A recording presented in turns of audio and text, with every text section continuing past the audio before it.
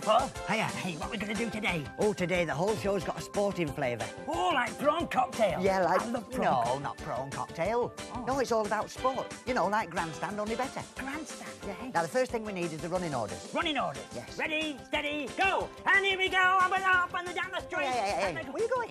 You gave me the running orders, didn't you? Not that kind of running orders. No. No, it's what's called in the trade a menu. Oh, we're back to prawn cocktail again, aren't we? I said we would. No. It's a piece of paper that lists out a schedule bit by bit of what you're going to do throughout the show. Oh. Don't you know nothing? No, I don't know nothing. Didn't think you did. No, what we need really is a presenter. A presenter?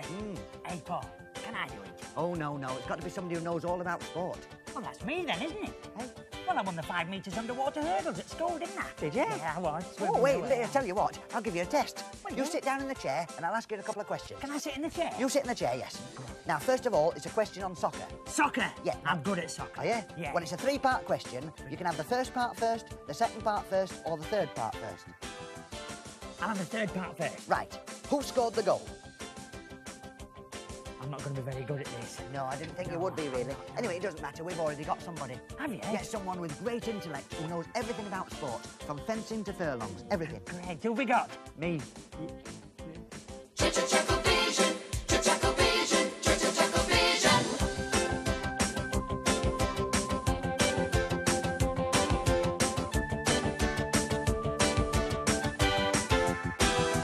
ChuckleVision, ChuckleVision.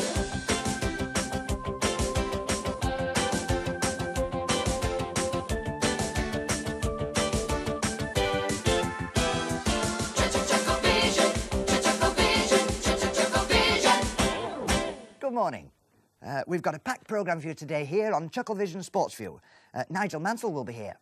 Later, in his racing car, we'll have live coverage of an international football match between... sorry. Yes? Nigel Mansell will be here later in his racing car. We've got an international football match between the greatest footballers ever team and Rotherham United reserves. There's also snooker coverage from the Crucible and, of course, steeplechasing from Aintree. I'm getting a message in my ear. The snooker final has entered a crucial stage, so it's straight over to muttering Mike Mason at the Crucible. And you've just made it back in time to see the world champion Steve Davis as he lines up on what could be the match-winning shot. By Jove, he is in trouble. His braces have snapped. So, with Steve Davis looking like he's in trouble here, with a match-winning opportunity and no braces, it's back to the studio. Oh. Yeah, fine. We'll be keeping in touch with developments as and when they happen. Isn't it going well? It is, isn't it? I've just been handed this piece of paper with nothing on it. Sorry. Wrong one. Yes. Oh, here's an interesting piece of news. It seems that tomorrow sees the launch of a brand new newspaper all about athletics. It's called the Daily Thompson. And now it's over to our exclusive interview with Nigel Mansell.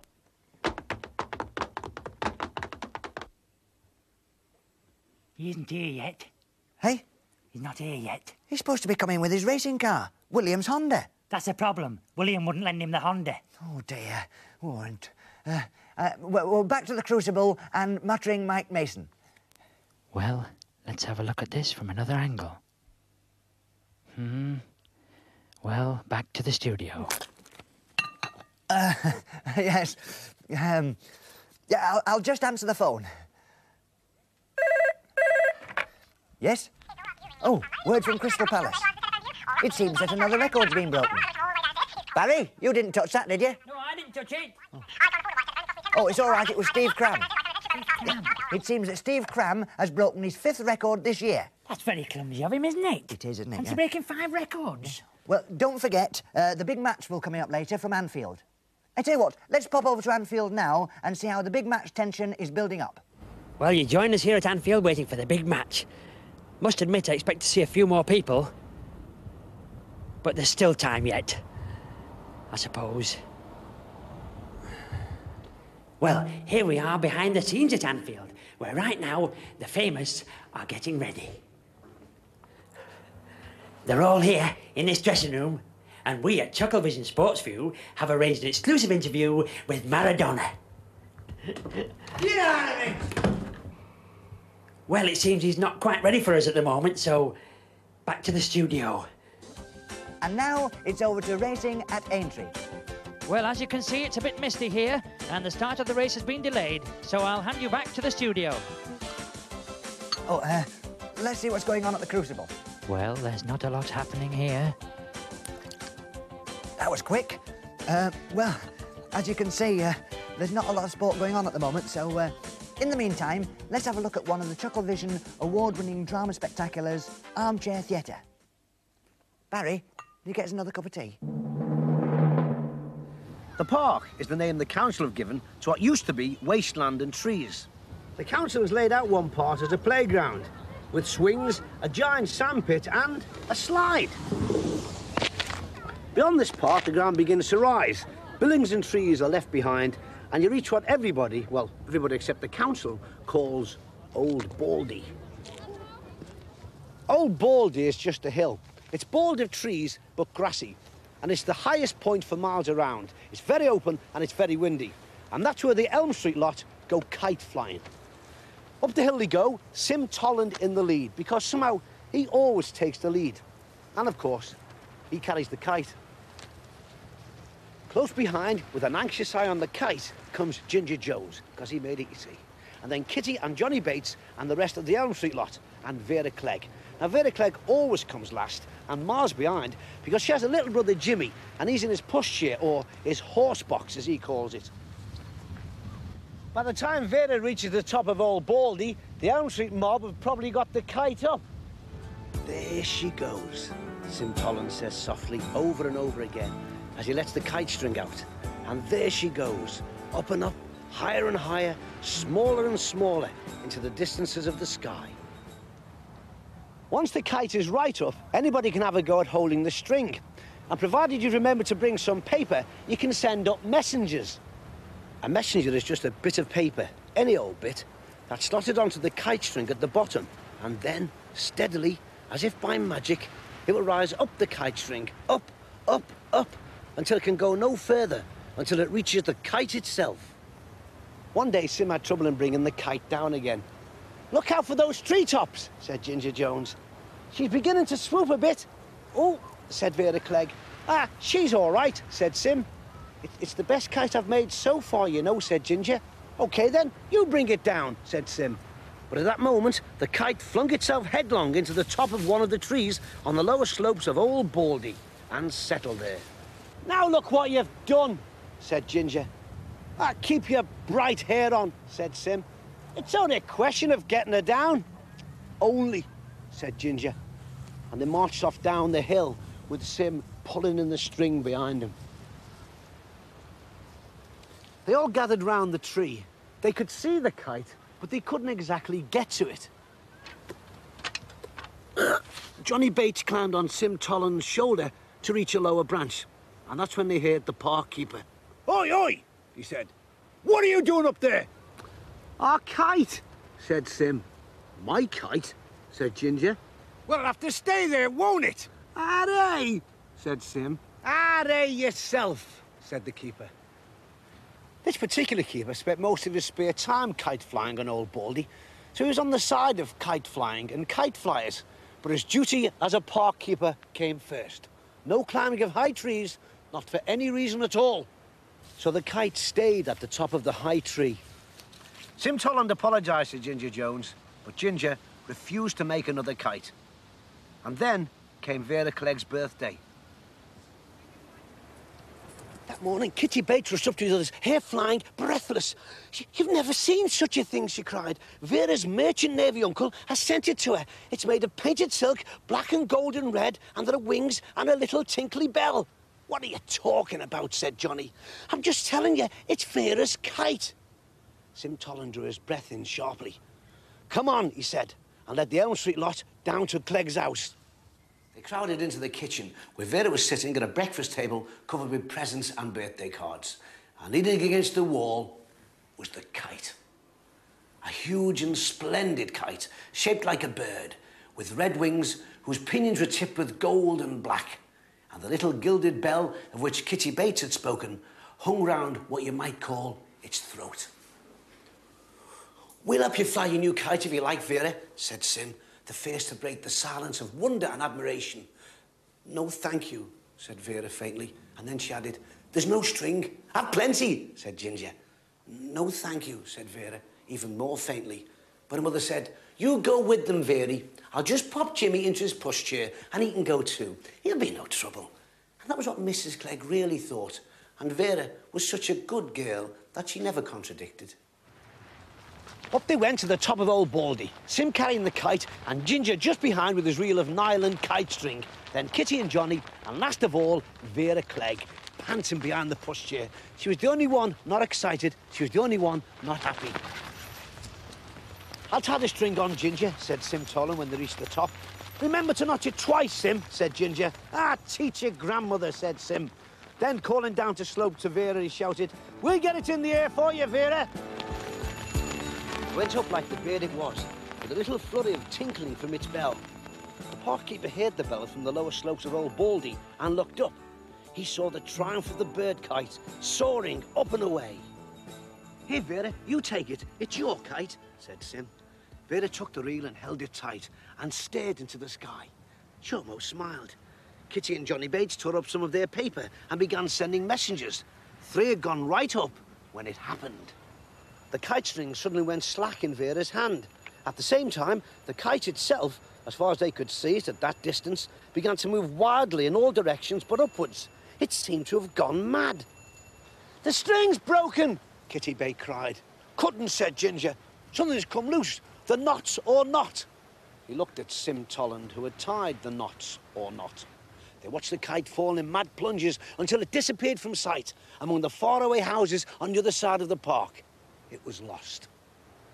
The worst was that Vera Clegg never said anything, even to Sim Tolland, whose fault it had almost certainly been. She began to cry. She dropped the kite string and started for home with the pushchair. They all went home. Sim Tolland came last, all by himself. About 2 weeks after the loss of the bird kite, a visitor came looking for the Elm Street lot. It was the park keeper. "Lost anything?" he said. "Well, she's lost a kite," said Sim. "Well, at least I lost it for her." "What was it like?" said the park keeper. "It was like a bird, a big, beautiful bird," said Vera. "It was my birthday present." "Ah," said the keeper. "Well, it came down in a garden on the other side of the park. It had this messenger attached to it. It's a bit of an old envelope with a name, Clegg, attached to it, and the remains of an address, Elm Street. Here you are, Clegg of Elm Street." And he handed a parcelled-up kite to Vera. Indoors, she went straight up to her bedroom and unpacked the kite. She gazed at it lovingly. She stood on a chair and hung it on a nail well out of Jimmy's reach.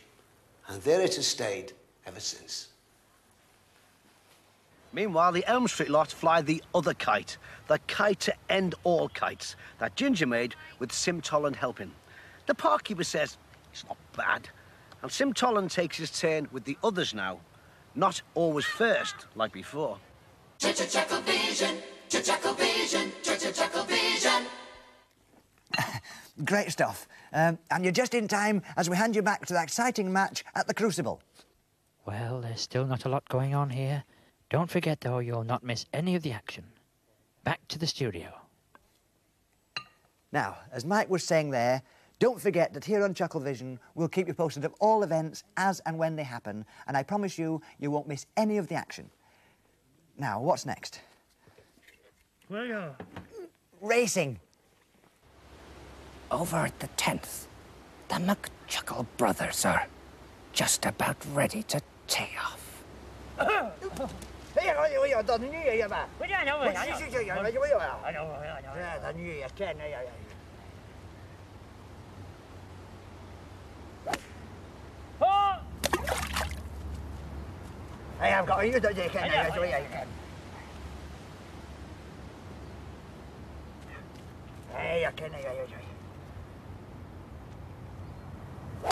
Five. Ah, there you are, dear, see. Hey, see.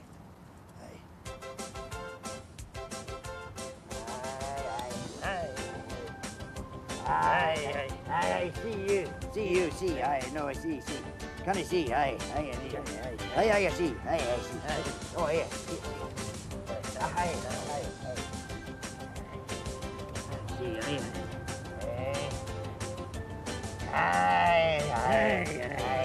The new. I see.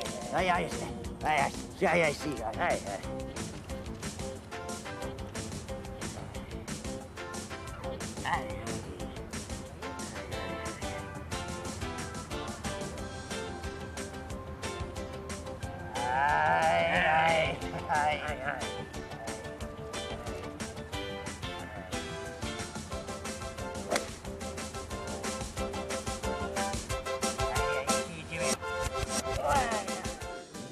Well, you join us here at Aintree just as the big race is due to begin. Oh my goodness, they're off. Yes, it's the start of this year's Chuckle Brothers Celebrity Handicap Steeplechase. And coming up to the first fence is Manilow by a nose, followed closely on the outside by Sil Smith. He's obviously carrying overweight. Now, over to someone else. Well, here at Anfield, we're only a few moments to the start of the big match. And this is the very turf they'll be running about on. Word is from the ticket sales that it'll be an all-time record gate.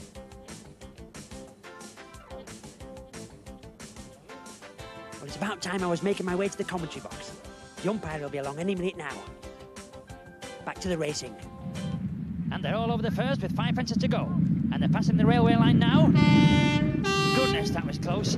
And the 520 from Lime Street is coming through on the rails with a bicycle on the stand.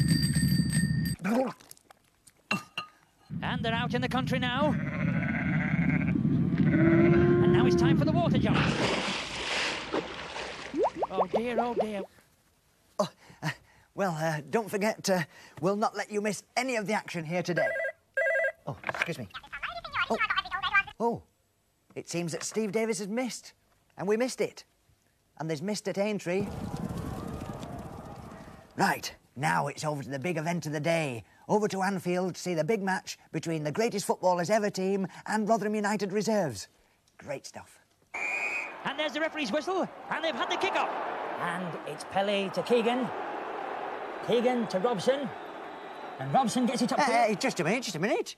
This one's got a cricket bat, and he's twice as big as everybody else. Well, because it's Ian Botham, isn't it? Ian Botham? Yeah, well, he plays football as well. Yeah, but he's got a cricket bat. I know, but I was a player short. Anyway, it's your goal. My goal? Yeah. Oh, that's all right then. And he comes in from the back, and he puts it across the middle, and he goes... And that must be a penalty. That's got to be a penalty. That's a penalty to the greatest football team ever. And John Breckin's going to take this one. And it's back to the studio. And it's back to the studio. Back to the studio? Oh, well, that's it then. Don't forget that next week we'll have... Yes, hooray! It's a goal! Get in the net. Yeah, as I was saying, next week we'll have... latest bit of news. It seems... Oh, the greatest footballers team ever, 0. Rotherham United reserves, 1. What are you talking about, 1-0? It wasn't that when I left it. Hey, just a minute, that's cheating, that. It's that's not my cheating. shot. It is my shot. You should have been playing on. Come on. Look, he's coming through. No, And you've missed there. yes, it's a goal. That's my... That's Wally.